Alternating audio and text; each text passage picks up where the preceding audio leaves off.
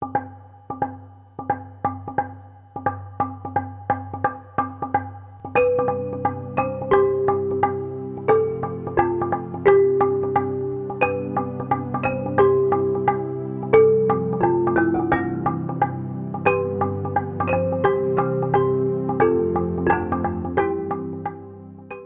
ni mutikosko ganintzala, 14-15 urtekin, hemendik pasaritzen nintzenean, kotxeko, autobuseko kristalai pea egin da aurpegia, eta jode, 300 metroko hormak eta hainen horbaitek eskalatu zituenak, eta horien artean ezagunen batzuk ere bai, eta niretzat hau izan zen, urrutira joateko ate moduko bait, eta bueltakoan ere etxeratzen ginean pasadizoa. Donostialdetik Iruñerantz Leitzarango autobidea zeharkatzen duten orok Biaizperen tartetik pasatu beharra daukate.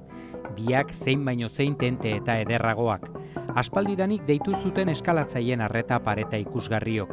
1947an kataluniarrak izan ziren lehendabizikoak bertan bide bat zabaltzen, kabaile bidea.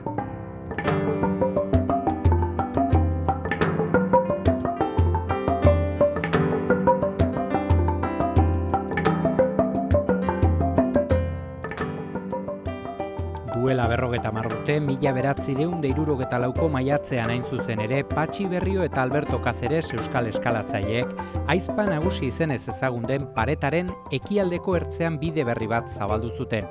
Paretean 2 gau eman behar izan zituzten, eta orduan eurak jabetu ez ziren arren, Euskal Herriko eskaladan mugarri garrantzitsu bat ezarri zuten. Oso pauso ausarta izan zen hauek eman zutena garai hartan, zen beti bide berri bat zabaltzen danean meritu handikoa da, baina eske hau zen mundu berri bat. Referentzi batzuk bat zeukaten. Hor kanpoan egiten zana, pero hemen nola egin den hori, bibak nola pasa, hor gaua nola pasa. Egin zuten bere tramankuloak prestatu ere, ekipoa prestatu, eta egin zuten. Hemen zabaldu zen bide berri bat, zabaldu zen bai paretan eta bai eskaladan.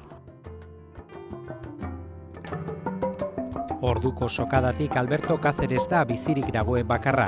Patxi Berrio 1969an hil baitzen Bulnesko Naranjon eskalatzen ari zela.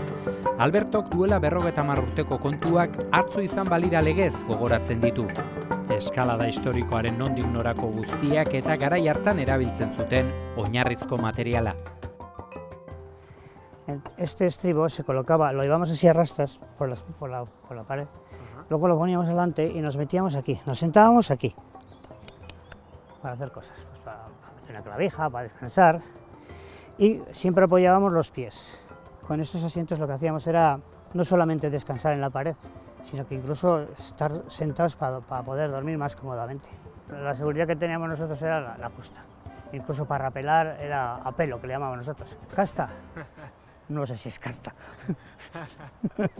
Pero bueno.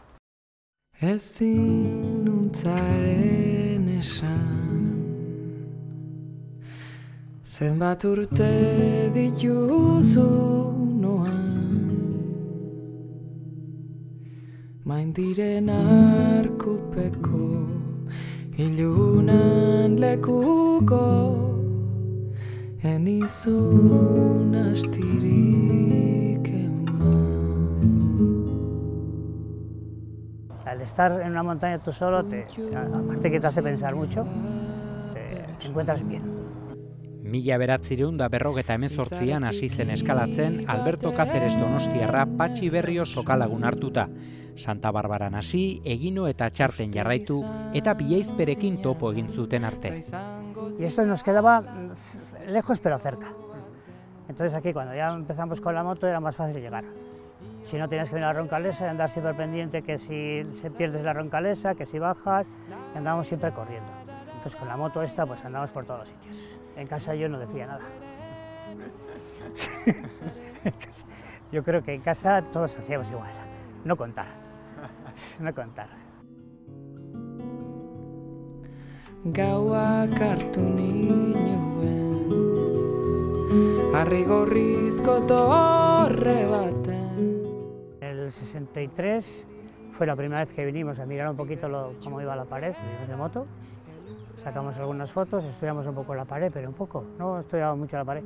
Ni siquiera llegamos a estudiar la salida, cómo una vez determinada la pared, por dónde íbamos a bajar. Ni siquiera lo miramos. Buscábamos cosas que no se habían hecho. Alberto Caceresek eta Patxi Berriok 1974ko maiatzaren batean ekin zioten Biaizpeko eskaladari. 2 gau igaro behar izan zituzten paretan bertan. Este es el primer bivac. Aquí no estuve muy a gusto. Bivac a pelo, me has dicho, ¿no? Sí, sobre un arbusto, sí. Jersey de lana, un chubasquero que si llovía te mojabas y pantalón normal.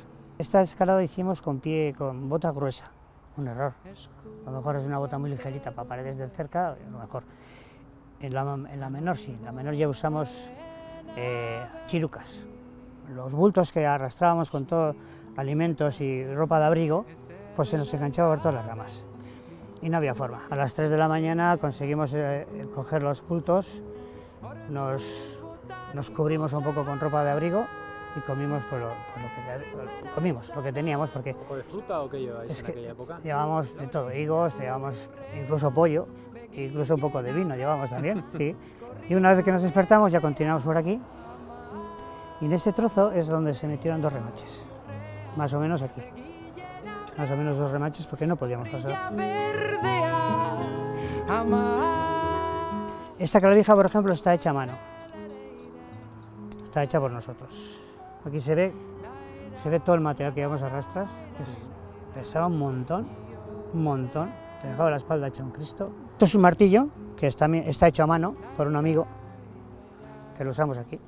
Y solemos llevar siempre uno de repuesto, porque sí, y gracias a que llevamos uno de repuesto, porque se nos cayó uno. En el primer bivac se nos cayó un martillo y llevamos una cuerda fina de 100 metros, entonces un amigo que se quedó abajo con nosotros, los 3 días, nos enganchó otro martillo y gracias a eso pudimos seguir, si no, media vuelta, porque entonces había que meter clavijas por todos los sitios. Hacíamos agujeros con esto. Y cada agujero nos costaba entre 15 y 20 minutos. En esta pared se metieron 2, no se metió más. Entonces con eso hacíamos un agujero, colocábamos una chapa como esta, y una vez hecho el agujero, golpeábamos, y llegaba un momento en que esto se abría. Baina asuntoa zen, eskalada horretan, ez egon guztiz onartuta, puristak ere ez zuten gauzak guztiek ondo onartzen. Rematxeakin egin behar zuten zulatu pareta, eskalatu behar zuten estriboetan aina jarrita. Hori dana artifizio bat zen, eta askok ez zuten hori onartzen. Hori esaten zuten hori paretari eta izadiari eraso bat egitea zala. Hauek eman zuten urratza izan zen, maila bat zabaltzea, maila bat igotzea, gure eskaladako konzeptu haietan.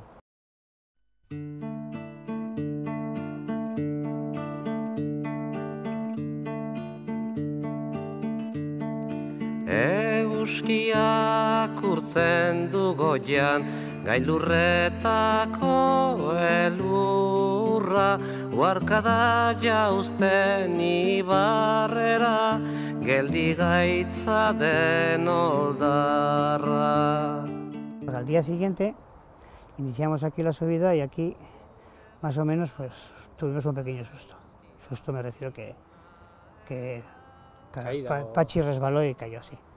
Y aquí en este, yo dormido, me desperté casi colgado. Me caí del asiento, me salí del asiento y me quedé colgado.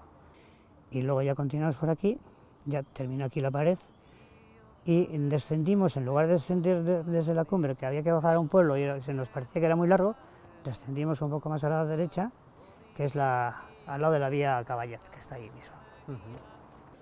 3 eguneko lanaren ostean, 1974ko maiatzaren 3an, igandez lortu zuten Biaizpeko ahizpa nagusian bide berri bat zabaldu eta gailurra jotzea. El problema era que ya estábamos muy cansados. Ya llevábamos 3 días en la pared y mal, porque hoy en día te pones a pensar un poquito de lo que hacíamos y aquello era duro. Era duro, lo que pasa es que tenías 20 años, entonces no te parecía tan duro. Se publicó en el diario, no, en La Voz de España entonces, se publicó a lo mejor al mes o así, no trascendió mucho, ¿eh? Bueno, la gente se enteró de que se había hecho y empezó empezó gente a venir y empezó la gente ya a hacerla. Alberto Caceresek istripu bat izan zuen Ordesan, Tozal del Maion eskalatzen ari zela 1970ean. Ordutik ezin izan du eskalatu. Dena dela, mendian ibiliz jarraitzen du eta Biaizpek betiko izango du toki berezia bere bihotzean. Ez gabiltz gerorik gabe.